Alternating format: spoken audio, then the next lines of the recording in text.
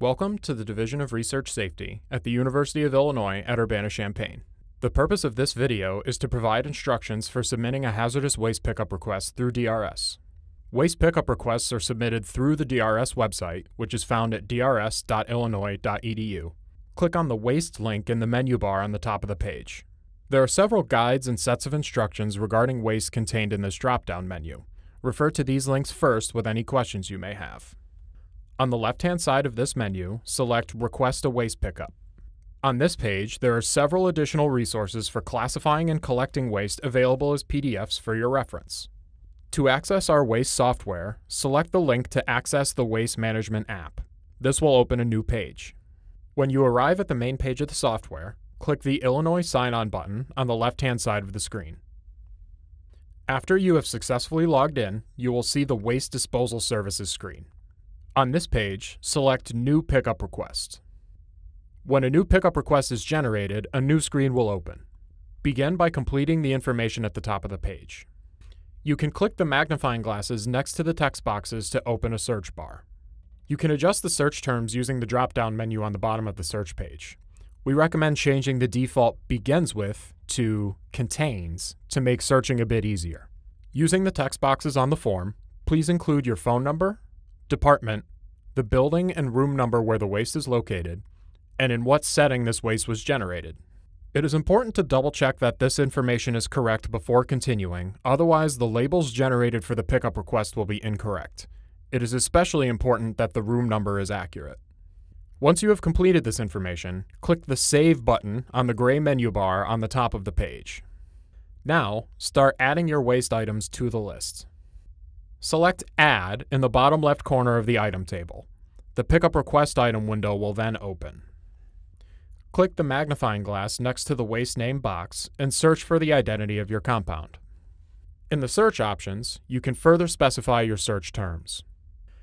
You may search by the chemical name, UI number, or the Chemical Abstract Services number. Note that if you use the CAS number, you must remove any dashes. Again, we recommend searching with Contains rather than Begins With. Now, search for your compound. Note that for some compounds, several options may be available. Pick the UI number that matches the waste you are submitting. To add this compound to the item list, select the arrow on the right side of the window. You will then be returned to the Pickup Request Item screen. Complete the rest of the information on this page. If you have several containers of the same size with the same compound or mixture, indicate this here. Be sure to include the phase, total volume, and color of the waste, as well as approximately how full the container in question is. Check the boxes on the form if you are submitting an unused, unopened container of excess product, or if this waste contains any radioactive material. For new mixtures, and for radioactive and biological waste streams, provide a detailed description of the waste in the Waste Description box. Links to SDS information, especially for uncommon chemicals, can be extremely helpful to include here. For additional requirements pertaining to radioactive and biological waste, refer to the Waste menu on our website. When you have completed this page, select Save. This item should now appear in the Items table on the Pickup Request page. If you have additional items to add, select Add, and repeat the process for as many compounds or mixtures as you have to submit. To submit the request, double-check that all of the information is accurate. Then, select Edit in the gray menu bar at the top of the screen. In the Request Status box, change the selection from In Progress to Completed.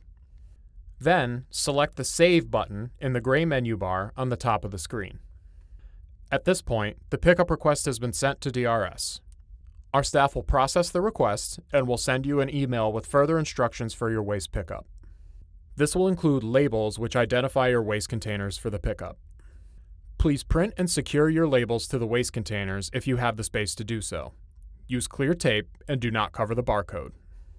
If you cannot find your compound after searching, or if you have a mixture of components not yet in our database, select UI number 1 for New Chemical in the search box. If you are submitting a new chemical or mixture, you must include additional information in the notes box. Include the chemical name or CAS number if the compound is known.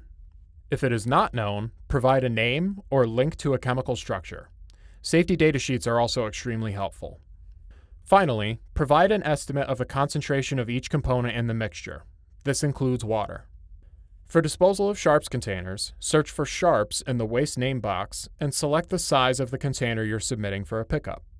Sizes of sharps containers are 1 quart, 2 gallons, and 8 gallons. DRS does not bring new sharps containers to you if you submit a sharps pickup request. To request new sharps containers at no cost to you, contact campus stores at 217-244-0139 or at cstores@illinois.edu. This concludes our overview of the waste submission process.